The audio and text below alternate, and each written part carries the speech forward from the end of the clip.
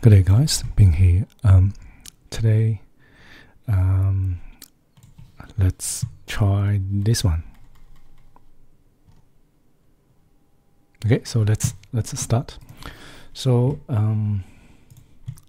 first, we need to create a tunnel.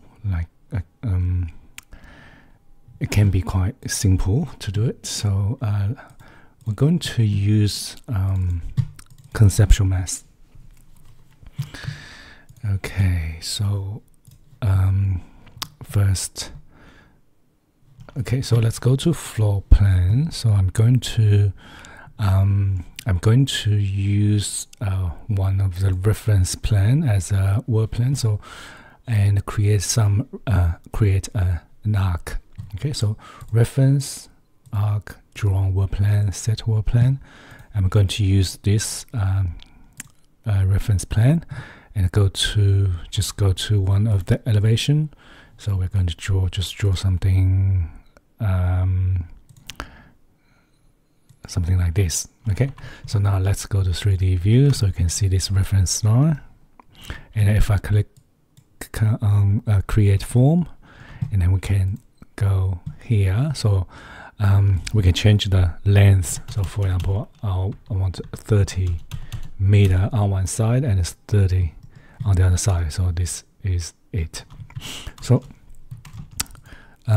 next we can just use divided surface and then go to this list. So I think we can just use triangle flat. So let's have a look. Okay, so the direction of these patterns are not right. We just need to rotate them by 90 degrees. So this is it. Okay, so so next step is we're going to create a pattern-based family. So we can have some frame and also there will be a panel, something like this. Okay, so let's do it. Okay, so new family. Let's just use the pattern-based family and select this grid, and in the list just pick the same triangle flat.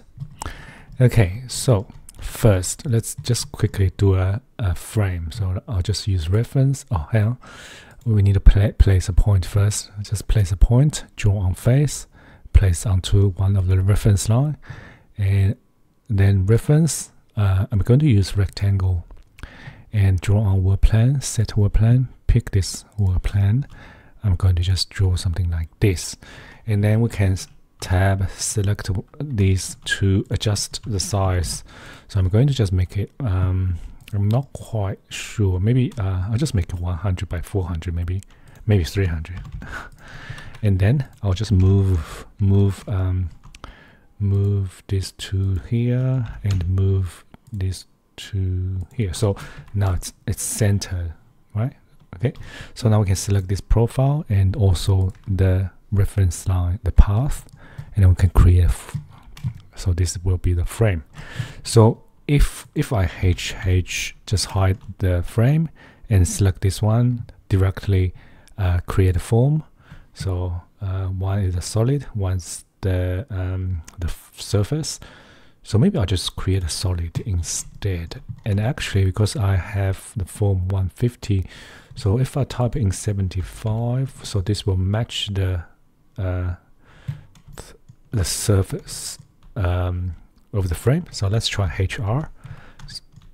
You can see it's not 300, so it should be 150. If I type in 150, it will match that surface, right? So and then I'm going to give it a material, so like a translucent. So we're just going to create a new material and just give it a tiny bit of transparency. So click OK, and then that's it. So if I load this one into here, so let's go to it's already 3D view, and then we can change that one. So okay, so it looks like the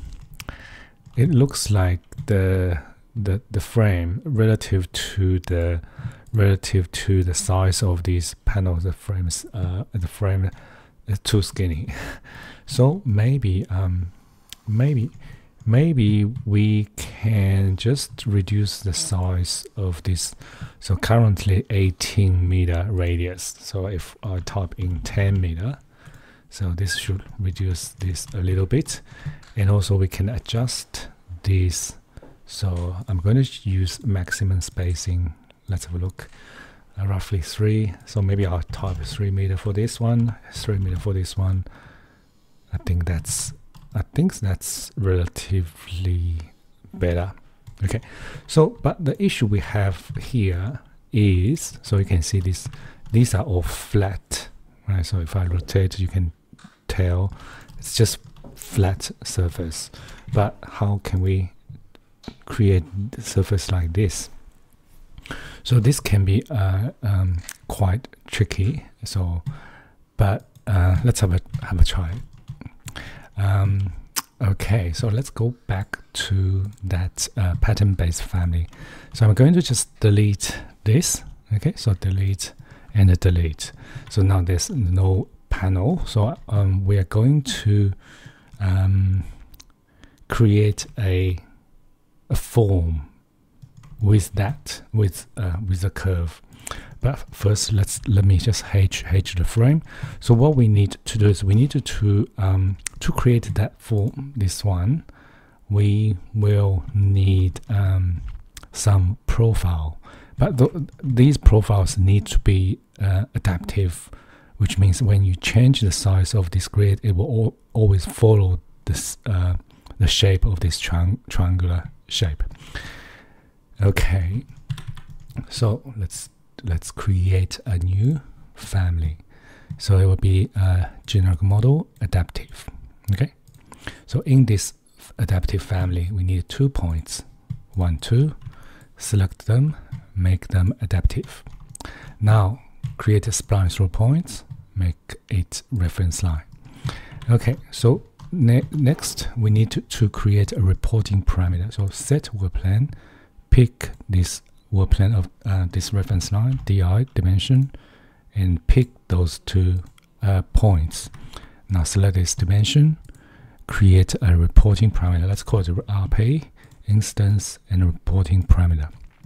Okay, so the next step is we are going to create a profile for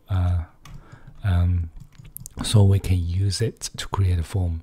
So the profile will be a hang on, let me think. Can be a, I think can be a partial ellipse. Okay, so let's do it. So first we need to I think we need to place a point, draw on face, place on this midpoint, and then let me just select this point and change the show reference plans to always, and uncheck the show normal reference plans so we can see all the work plan of this point. What we need to place is we need to place a profile on this work plan, so a vertical work plan. So let's do it, and this time we're going to use model line. Okay, so a partial ellipse, draw on work plan, set work plan, pick this work plan. So and then I'm going to just start from here, here, and finish it. So now escape, select this line. So now you can see you can add 2 dimensions to this partial ellipse. So one will be the height, and the other one will be the width. So for the height, I'm going to just create a parameter. Let's just call it h and instance, and okay. So now we can use this one to adjust the height of this partial ellipse. And then for the width, we need to create let's call it so because this will be half width, I'll just HW and instance. So half width need to be half of the reporting, so RP divided by 2. So click OK. So now let's have a test. If I go to family types, here. So if I change this one to, for example, 500, so it will come down, right? And for the width, so we can adjust the points. So you can see when once I move the points to, it also change the width of this partial ellipse. Okay, so this is good. And also another thing about this is when we place, because not this one, this one. So because we have this frame like 300 high or deep, 300. So, and also in this image you can see the edge of this this panel is very close to the top of that that frame. So we can actually move this up by half of the frame height, which is 150. So we can have it something like this. Okay, so now we can load this one into which one? Sorry, let me have a look. Into this family 2. Okay, so let's load this one into family 2, and we can start to place. So first I'm going to just place, I'll just use draw on face and place it one here, one here. Okay, so let's have a look. So actually you can see the orientation is not right. So maybe let's go back, and I'll try this one always vertical and see what happens, and load it back and override. Okay, I think that's better. So now we can select this one. So to control this, so you need to move your cursor to here, so you can see this little dot. So this is the point on this reference line, so you can control, you can drag this along this reference line. You can also use the normalized curve parameter to control. So for example, I'll type in 0.01. Oh, sorry, 0.01. So it will go to 0.01. That's 1% of this reference line. So we can do the same, just typing, but just make sure so you can see these numbers are close to 1, which means it's measured from the other side. So you can just change this one to end, and then it will start from this point. So we can do the same, 0.01. So, and then you can adjust the height. So for example, this one we can change it to maybe 50. So okay, so it will come down. So let's place some more. Okay, so let's create some more. Maybe another one here, another one here, another one here, and then another one here. So, and then you can also you can create the form first and then adjust them. So for example, you can just do this, create a form, and then that's it. And then what we need is we just try to adjust. So you can use the tab, just try to press tab until you select this adaptive family. For this one, I'll just make it down. Okay, so something like that, and then this point can go to very close to there. So because there will be a frame, so you probably don't need to go to the point that point, but yeah, just close to that point will be fine. And you can start to try to adjust these point adaptive family. So 1, 2, 3, maybe I'll just make it 200. So yeah, something like that. Okay, so maybe the one in the middle need to be higher, a little bit higher. So let's select it, maybe 250. Okay, but still I don't know how this will look like, because the scale might not be right, and also yeah, we might need to move I think probably let's just move this one down a little bit, maybe 20 mil. Okay, so load it back and overwrite. Okay, I think that's better. So now let's have a look. So if I load this one into, oh hang on, before I load this one, I want to just give it material. So the same translucent material. Okay, so and also another thing about this is these lines will be visible. So let's just select them. So this, and also there's another one here. So let me try to select it as well. So 1, 2, 3, 4, 5. Let's double check 5. Yeah, great. And then just uncheck this visible. So now load this one into which one? I think family 1. Okay, and overwrite.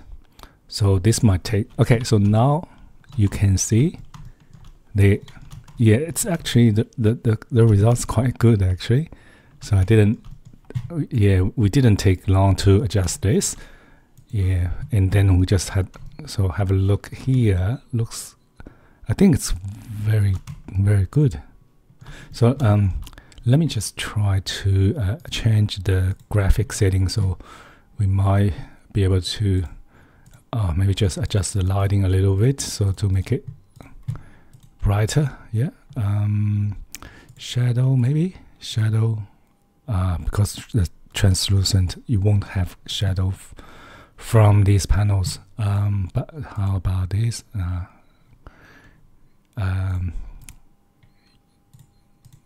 Yeah, anyway, so maybe it's probably easier if I go to material and change this one to maybe just a tiny bit of translucent.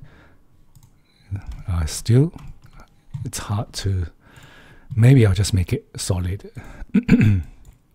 Make it solid. Okay, so then I need to adjust the lighting again. Maybe not lighting, to turn off the show and yeah, I think that's better. So now you can see the frame, and those panels are curved panels. Looks quite good actually. Yep. Okay, so the last one. So see there are some panel missing here. So yeah, you can do that. Just simply just tab, select, and delete. Okay, tab, and same, you can DE, delete, or you can just go here, click on this, the same. Okay, and you can, so if you find trying to tab, select, it's quite, sometimes you won't be able to, you need to tab a couple times until you select the one you want. You can also do this. So tab, select one of the panel and type IC. So I isolate category. So which means you won't be able to select the whole pad divided surface again. So now you can only select these panels. So now it's very easy to pick, multiple panels. You just do this. Okay, much easier. So delete. And then we can have some quite nice, interesting panels. Okay, so this is it. If you have any questions, or if you have a better method to create these nice curved panels, please let me know. Okay, so I'm going to just do some setting. Graphic setting. I think that's all. Okay, so this is it, and thanks for watching, and I'll see you next time. Thank you.